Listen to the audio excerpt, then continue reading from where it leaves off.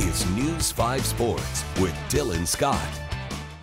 Good evening, everyone. As you can see, we had 3 amazing plays for our Shot of the Year nominee. However, one running away with the votes to take home top honors.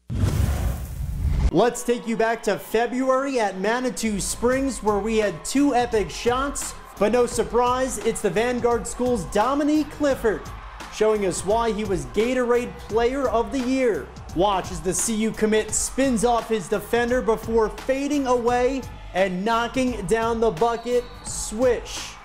An absolutely gorgeous move, worthy of another look, and the top honors for our News 5 Sports Shot of the Year. That's my Kobe fadeaway. That's my Kobe fadeaway. I like to do that little spin jumper. That game I was struggling a little bit. I couldn't get a lot to fall, but we needed that shot. I love the energy that gym had, the intensity. Everyone was playing competitive.